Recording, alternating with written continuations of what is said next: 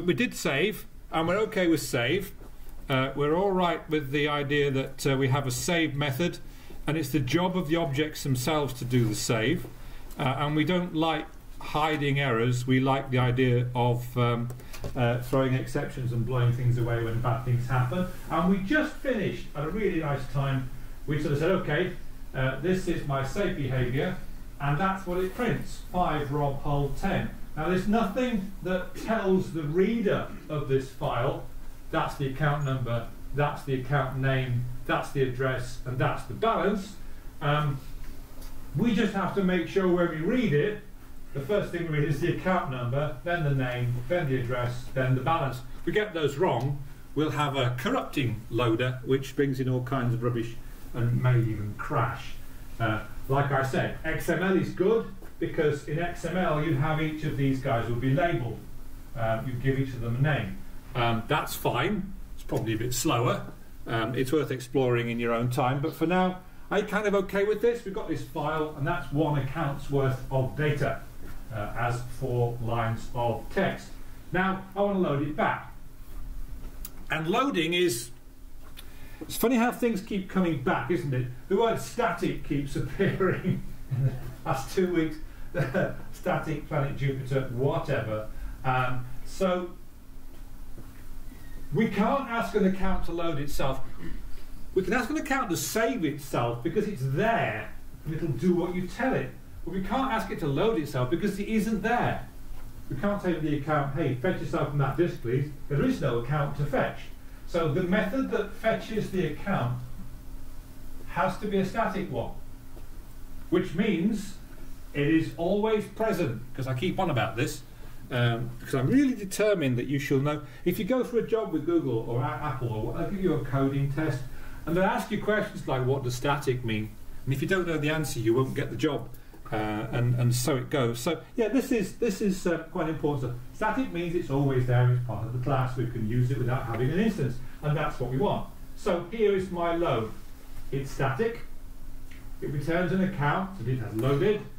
We give it a text reader, a stream that lets us read stuff, and this is the important bit. These guys are in exactly the same order as the ones that wrote them.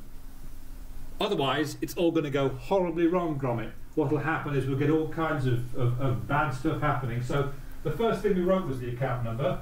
The first thing we read is the account number. Calling an input device a stream is a good name because it really is a stream. You just pull things off it in the order that they were written.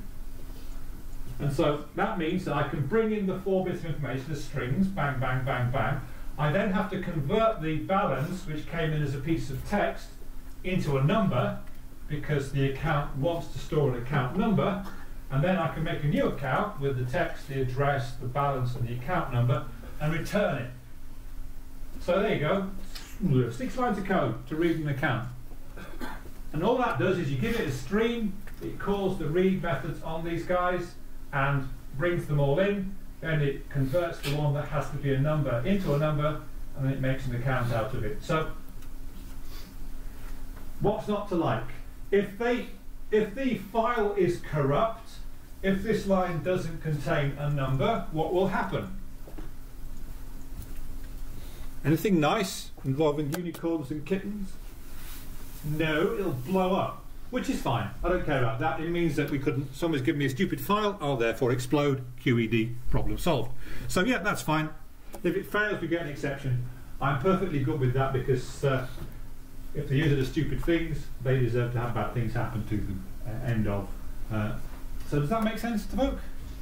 It's not too hard, I don't think. That's good. So, to read the account, we have to do the open, read and close routine, and maybe we have to deal with exceptions that might be thrown and make sure that our file is closed. Now we've seen the pattern for this before. Here's the one that does the reading. Again, static method, returns an account, has the name load, gets a file name. This one, there's my result, there's my text reader, make the text reader, set the result to the thing we're loading. If it blows up, well, catch the exception and rethrow it, and make sure that finally runs to close the input file if it hasn't already been closed. What's not to like? That's it. So that will load an account for me. Just those simple bits of code. The heavy lifting is done by this method, which is called through from here. Both methods are static, so they're both part of the class. Remember that a static thing can only touch other static things, and this guy returns the account it's just loaded. And here you go, this is the kind of thing which I can do: make an account for Rob in Hull with 100 quid, save it in a file called test.txt, then make an account called Rob Copy, which is produced by loading that. We now have two objects, one called Rob and one called Rob Copy, and they should contain exactly the same data because one went into the file and one came out. What you'll be doing in the lab is then testing to see if Rob and Rob Copy are the same thing. And to do that, you will need an equals method on the account class, which you're also going to build. Does that make sense? So now I can, if I've got the equals method, and it's a good equals method, I can actually test to see whether what comes back is what I wrote. The kind of errors I'm looking for are if I get these guys the wrong way round. If I get name and address swapped over in the load method, I'll get people called Hull who live at Rob Miles, which is technically not correct. Won't cause the program to crash because they're both strings. But can you see how that could be an issue that you might want to pick up? So that's why I'm doing it. I mean, when I'm writing the code, I effectively just keep the lines very close together and be very, very careful not to get them the wrong way round. Otherwise, yeah, bad things will happen. But my test here would pick it up. So yes, bottom bullet point. If I had a working equals method, I could compare these two guys to see if they are the same. And if they're different, then I have to go back and rework my load or my save because one of them's getting it wrong. Questions? Is that okay? And this is a way to do it. There are other ways involving JSON and XML, but I quite like this. It's a good way of learning how to plumb things together. I would farm out the account development to somebody else, or I'd write it as a completely sort of freestanding thing. Accounts can exist on their own, although it's unlikely we'd ever do that, and we can test them on their own. So we can completely and utterly test out the behaviour of the account and make sure it's a good account before we put it in the bank. Because we have that ability, we can use equals to compare things, and we can load it and we can save it individually, and that's all good. Now we're going to save a bank. Now it gets interesting. So the bank is just like the account, except it holds a bunch of accounts. And so we'll have to basically ask the bank to save itself. We need to see how many accounts are being saved. We have to save that, because when the bank reads itself back, it has to know how many accounts to read. And we may have to store the latest account numbers so we can actually make accounts with numbers that continue as well. So this is, it all sounds really complicated and high blown and whatnot. It's actually, was it 7 lines of code, 8 lines of code? Take away the curly brackets. Put that there, can do. That's 5 lines, yeah, tiny. Write the bank name. Out that goes, friendly bank, whatever.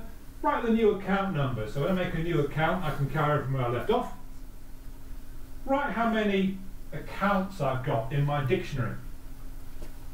That's what count does. It says there are so many entries in this dictionary. And then, for each account in the accounts, ask it to save itself. I love this code. It's brilliant. I'm using a stream, remember, this guy. So the first thing that goes out on the stream is the name, followed by the new account number, followed by the count of bank accounts, followed by each of the accounts. There's actually an error on this slide, I apologise. That should say bankaccounts.values, because in a dictionary you have to ask the dictionary to give me all the values of the things in there, not the actual other bits. So yeah, I'll fix that and put it back up again later on today.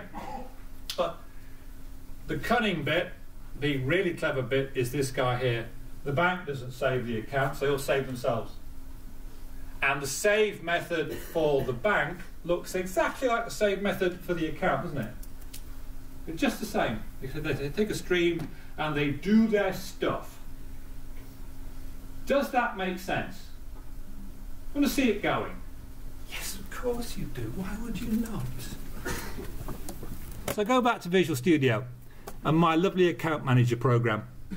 And if I go and have a look in my, oh look, it's at the bank load method, who'd have thought? Let's go find the bank save method, which will be up 1, or maybe 2, or maybe 3. Here we go. So, yeah, there's that values thing I mentioned. So, if I were to breakpoint here, and I fire my program up, my program wakes up and makes, I think it's 100 or it might be 1,000 test accounts. So if I hit save, bang, then we're writing out to my text out stream. The bank is called test bank, and so I write that out. Then I write out the new account number, which is 1. That's a bit low. Okay, I'm not writing many accounts then, looks like. Maybe I should add some accounts in a moment. We'll do that in a second. Step over there. What's the count? Oh, it's 100. Oh, that's odd. And I know why, because I made a mistake. Never happens. Moving on. No one saw that, Rob, but okay.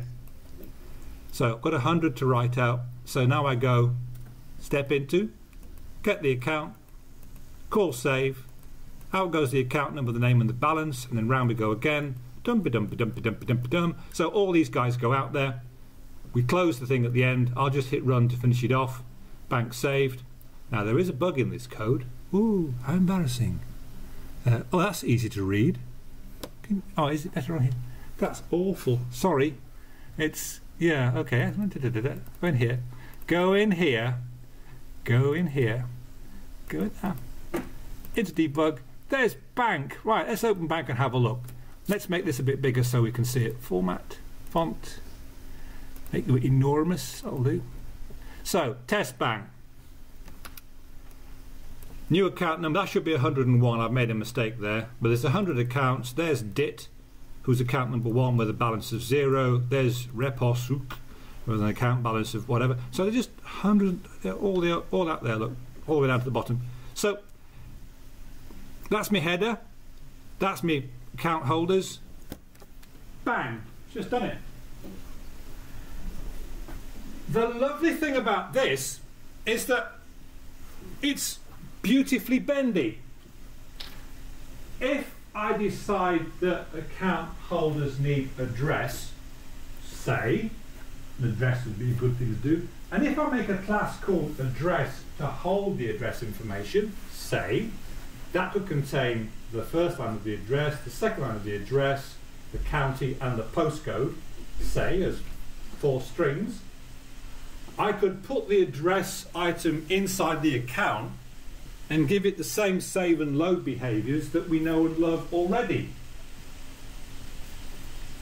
And then inside the account, I would call save on my address item, and it will get pushed out in the appropriate place. When I load it back, I'll load it back, and it all comes out in the wash. I'm very tempted to actually just do that. Should we do that? Just for the hell of it? Why not? Let's give these folks address. So what we do, kill that. Nothing like coding in nothing like dodgy coding with an audience at speed. How do I do this? What's my starting point? You can do all the heavy lifting. What's the first thing I do? Make an excuse and leave. Run for the hills. Tell you my favourite joke in all the world. You've heard it already, so that's not really. Remember joke in all the world? A horse walks into a bar and the barman says, "Why the long face?" I thank you. The other one is what's red and not there? No tomatoes. That's a bit profound, that one. Yeah, okay. I do like it though. What's the other one? Yes, what orange and sounds like a parrot? A carrot. Sound of, yeah. There's these 2 fish in a tank and one says, how do you drive this? Yeah, so Yep, I'm here all week. What's the first thing I do? I add an account class. Sorry, I add an address class. So we go in here, we go, go into here, we go add, and then we go class, and I'm adding this to my project. It's going to be called address. Now, just a question for you before we go any further. Why didn't I just put the address lines of text in the account class? Why didn't I just give an account and a postcode and a first line? Why didn't I do that? Because your address can change depending on your location. Nope. Yeah. Because I can use the address for other things. The bank branches might have addresses. The customer might have two addresses. It might have a home address and a work address. So if I make it an address class, I can use it any installed address. So let's just build this thing up. So let's put in here string first line, public or private? Private, yeah. And then in here I'll have a thing called public get first line.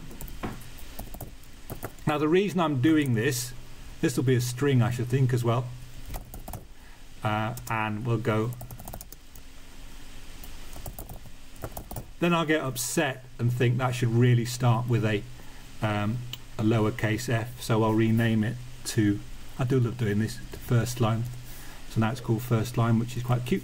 And then in here I can then actually go public, I should do this, oh yeah, okay, let's go hardcore, void set first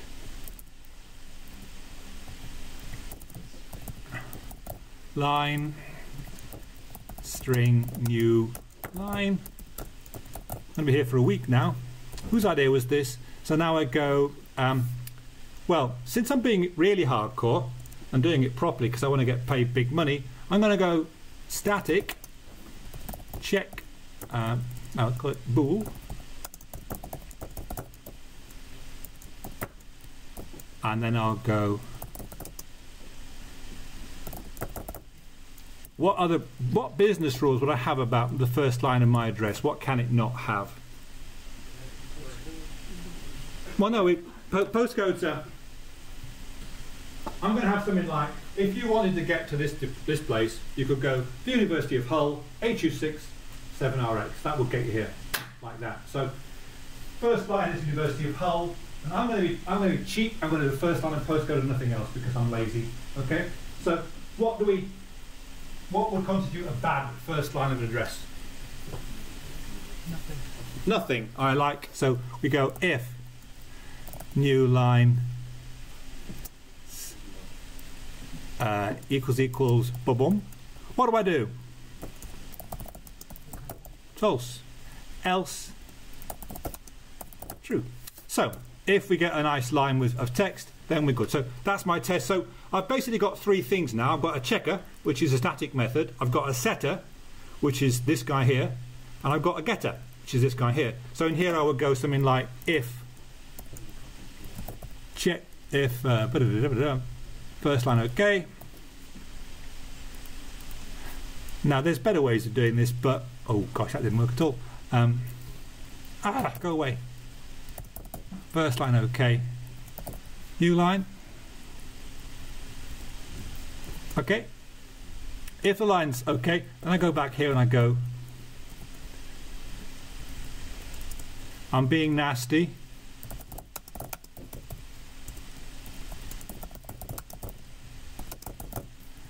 I'll do that. So I'm really cross. Otherwise, I go.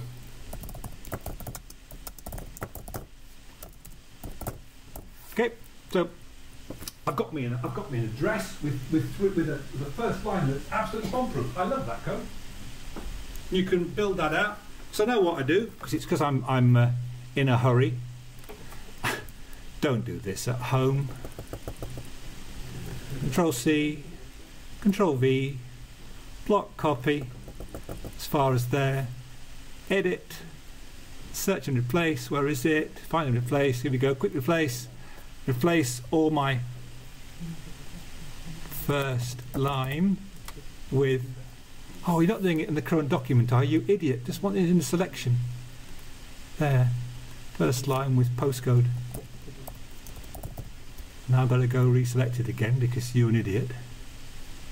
Da, da, da, da. So I've got that. By the time I finish this, it would have been easy to type it, but I don't care about that. Bam.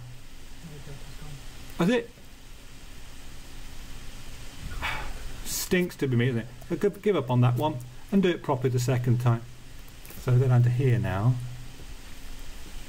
I'm very good with undo me because I have to be. Bang. So now I've got postcode. Yeah, that's more like it. 6 will do. So now I've got postcode and first line in there, and something weird happening. Why are you complaining? Oh, I've got 2 of them. Oh. Right. Okay. Finally. Right. So I've got a postcode. It sucks to be me. I've got a postcode and a first line in there, and they are both okay.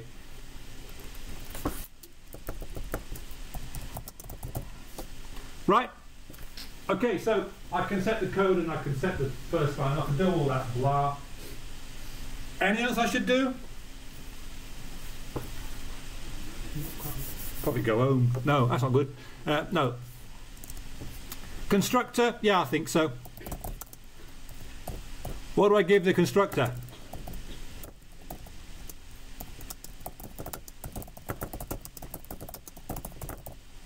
Postcode, like that. And then I go if.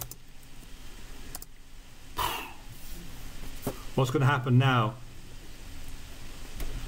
If not, first line. Okay. No, hang on. No, just do it the hardcore way.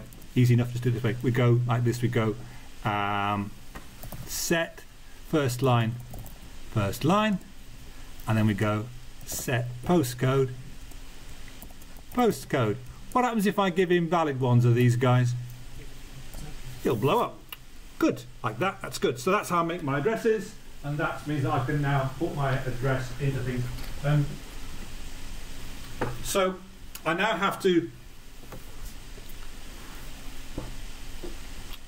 What happens next? Come on. And we've got another 25 minutes to save the Earth, Flash, or whatever. Movie reference.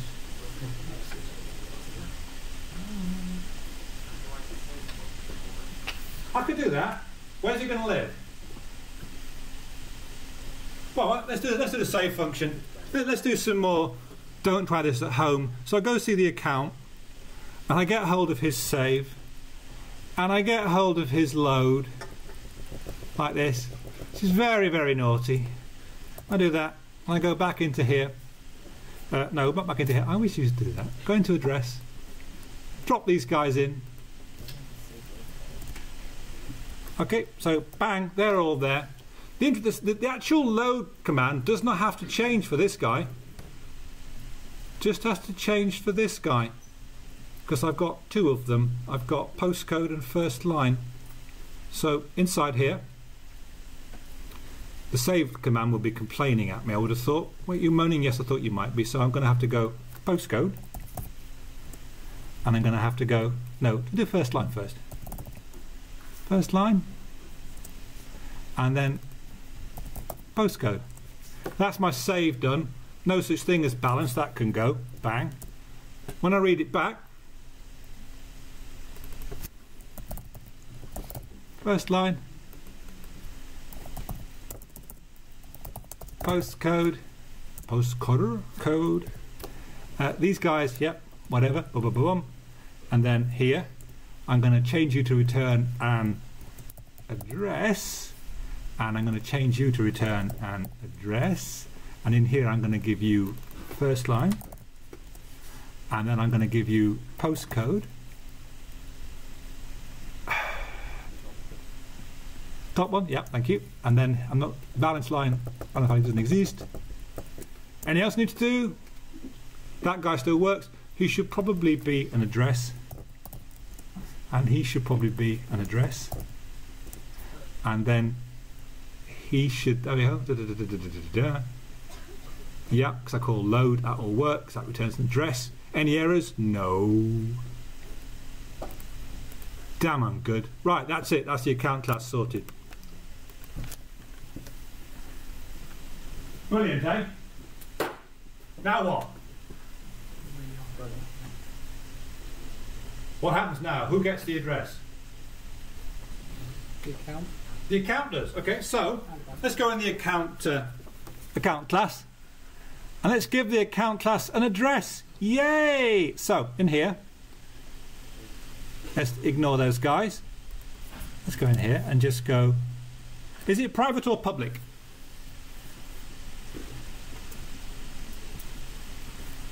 Is the address property private or public?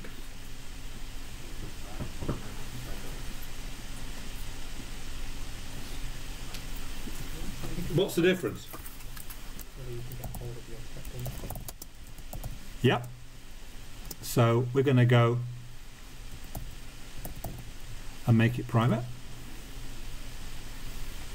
Do we think?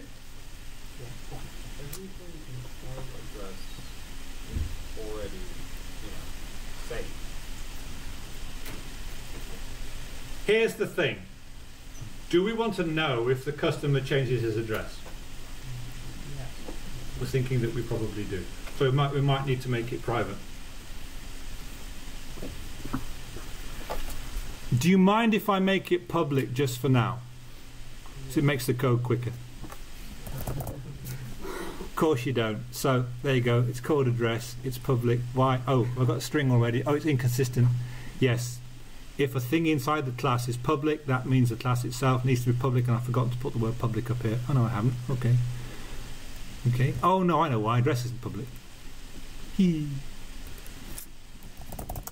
Okay, so the account's got an address. Just for simplicity's sake, let's just make sure that it's a... So when I make my new account, I'm also going to do another massive cheat. Here we go. You'll like this. Go into the address, and whenever we construct an address, go into the account, and whenever we construct an account, we'll just lob up an address in there for now. Let's go into here, and when we make a test account, we'll go address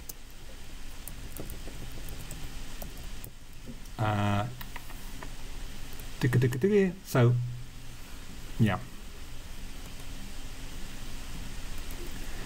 this is my account constructor, one of them, which calls through to this guy. So the master constructor is this guy. This is the guy that is used to construct every single account. I'm going to do this. I'm going to go address equals new address, and I'm going to go in names, in name plus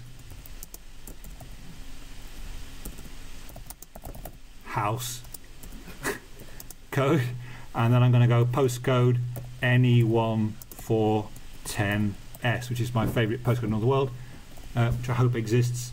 I should say 10, not shriek. So this is a massive cheat. It means that everybody gets an address which is kind of that thing. Okay? You still trust me? I'll put all this code up after today with a straight face. So whenever I make an account, the address gets set. You can put the UI in to do all that, and absolutely you should think about doing that. What you should have is a button marked edit address, I guess, that pulls the address up into the form and lets you work on it. But for now, I can run the program and it'll put a whole bunch of accounts in there with addresses. Now I have to do the save and the load, and this is the easy bit. This is my account load, and this is my account save, and so all I have to do is this. I go address.save, text out. It's weird. I've done all this horrible heavy lifting. So what happens now is you write out the name, the account number, the name, the balance, and the address. Don't we? So now we'll have an extra 2 lines appearing in our information about the account holder, which will be the postcode and the address. And then when I do a load in here, I'll go string address, but first line equals text in. No, I'll do it the easy way. What am I doing this for? What am I doing this for? Yeah, money. Not many money. I can now go. Oh, bum! I have to make. Oh no, it's okay. Okay, this is a horrible cheat. Let's do it this way. Pooh! I have to go back here, don't I? Dear. I have to tell the account the new address. Oh, let's just cheat.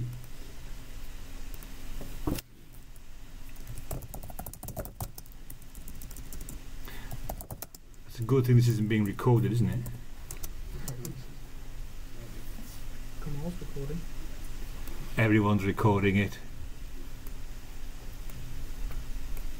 I'm gonna, oh damn. Copy that, paste it here. So let's read in the, let's set the result equal to those bits, and then I'm gonna go result dot address equals address dot load text in. So go off and get me the, and then just return result. That's horrible, but in the time it's fine. Okay, so make my account, then whack the address on the end, which I've read from that file. This will work. Run the program. What could go wrong? Hit save, bam, hits the breakpoint. Don't care about that, let it run on. Okay, it's worked. Okay, go and have a look in the bank, and so now it's not put his house in. Why no house? What have we done? Come on, there's a piece of cheese in this, the first person to spot it. What am I not writing out correctly? There's address. I'm getting, there's his first line. There's his first line. I must be setting it wrong. New address in name's house. So let's go have a look at this.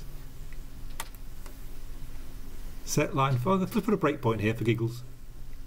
Run the program. Diddly. This is good. This is fun, isn't it?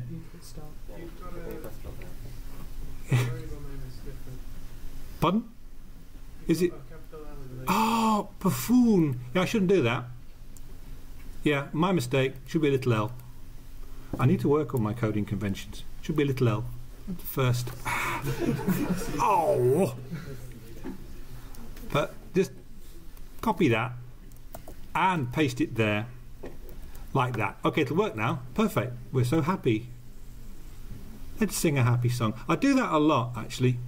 But it doesn't seem to work too well. Hit save. Bang, saved. Go and have a look. Is it going to work? There you go. So that's pushed its name. These guys here were written by the address. This thing here was written by the account. And the whole thing was written by the bank. And they all kind of fit inside, like little Russian dolls. And they all do their bit and hand it back. Shall I press load? I've got to press load. You won't believe me. I hit load. And it thinks it's loaded okay. I'll take that to the bank. Do save again. Just to make sure. Because if it's come back different. Now it's working all right. Now, in real life, you'd probably spend more than 20 minutes on this. In real life. At least 25, absolutely. But have you got the principle? I've made a new object, I've shoved it inside an existing object, I've given it a save behavior and a load behavior, and the existing object just uses that. So now, if we have a home address and an away address, we just call that twice to load it and twice to save it. We have this principle that I use this streamy thing, which I pass into the save, and that does the heavy lifting for me, and I have no idea how it works. It just does. And that's the wrapper class for a wrapper method that saves the entire thing. And it's exactly, my save method for the account, the address and the bank are all the same code. Exactly the same code. Because all of them make a text writer, call the save that accepts a stream, and then do all the other stuff. That's all the same code. So that's my saver. Write the name, write the account number, write the account of how many account banks we've got. Oh, the word values is in the right place here. That's fine. Write out each one, and the account just saves itself. So, yeah, go. We've actually answered that question in the thing. How do we have to change the bank if the account design changes? Answer: we don't, because the account does all the save and load and the bank just whacks it out there. So if we add pictures to our account holders, if we add encryption to the account data, we do all that kind of stuff, doesn't matter. The bank just calls the save and the load to put it out there and bring it back on that stream. If someone tampers with the content of the file between loading and saving, this is a kind of like a mild worry. We can't stop tampering. As soon as the file leaves the stream, once we've handed the thing over, once we've closed the stream, we lose control. So I could go into here. Let's make DIT a rich person. Let's go into bank here and get hold of DIT's balance, which is presently 0, I think. Which of those is his balance? That one or that one? This one here? Do them both. Yeah, why not? Let's give DIT an awful lot of money and then just save that back. Think it'll work? Yeah. Save. What's the worst that could happen? Absolutely. Now hit load. Load. Yeah. Now go and see if we can find account number 1, which is DIT. And look how much money he's got. Ooh, that's not good, is it? So you just need a blockchain. That's working really well for Bitcoin, isn't it? Oh yeah. Anybody got any Bitcoins? Really? Just one? How's it going at the moment? I have like 230,000 Dogecoin. Very good, that's good. A few years ago, It's worth like $60. a few years ago, some of our students were going to buy some enormous graphics cards and some high-performance cooling and try and do Bitcoin mining. I told them it wasn't going to end well, and we didn't even start with a bit of luck. It was, the time to get mining Bitcoins is about 5 years ago. Too late. So, back to the plot. Yeah. We can fiddle with this, and that's not good. What I would do in real life is I'd have like a checksum or some kind of magic number I'd calculate and put on the end of the account information, so that when I load it back, if my checksum's been broken, it means it's been tampered with. That wouldn't stop people from finding this file and actually seeing how much money DIT's got. So maybe I'd encrypt the whole damn thing and whack it out as an enormous serial piece of guacamole, which I would then decrypt. But as far as the bank is concerned, the bank doesn't care. The bank class just says to the account, hey, save yourself. And bang, it just puts itself on the screen. And same for loading it back. I could do this in XML, I could use JSON, I could use what I like. And as far as the bank is concerned, it doesn't matter. And I'm really quite keen on that. So we can build in the behaviours to stop tampering. We can make sure that when the file comes back in again, we check it. And in real life, that's exactly what they do. If I wanted to, if I had lots and lots, say I did this bank thing for every single branch in the country. So a bank is actually a physical branch somewhere in the UK. I could have 500 or so banks and a bank collection object that holds all the banks. If I do that, I just scale up my routine. I give the bank collection a save behaviour that spins for every single bank and saves that, and the bank then spins and saves all the accounts, and the account saves their addresses, and wow, it just works. which I think is really sweet. And it brings home to you lot the neatness of giving each object its own thing to look after and passing it just the same stream to put itself on. If I want to send a bank to somebody else, I can change that stream that points to a file to a stream that points to a network connection and just push it out that way. Bang, off it goes. So this is quite a nice way to do it. If I put the versioning in, then I can make a thing that's effectively future-proof and bomb-proof, and away we go. So yeah, I'm quite keen on this. So, load and save, good things. Save to a stream and to a file. Technically, we don't need to save an account to a file because the bank does that. So it's possible you could disappear all the file save stuff, apart from perhaps the bang, which saves the whole thing at the end. It's best if you leave error handling to the method that calls you by perpetuating exceptions and causing it to blow up. And please don't leave open files. Be a good citizen in that respect as well. So yeah, I will actually zip this up and slap it on the interwebs so you can look at how much dodgy code you can write in 25 minutes. But I hope the principles got through, that it's now, we're kind of jumping up and down these levels and making things self-sufficient.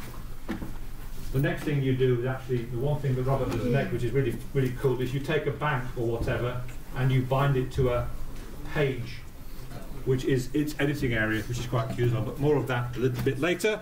Good luck with the lab on Thursday, and I'll see you folks in tutorials and whatnot.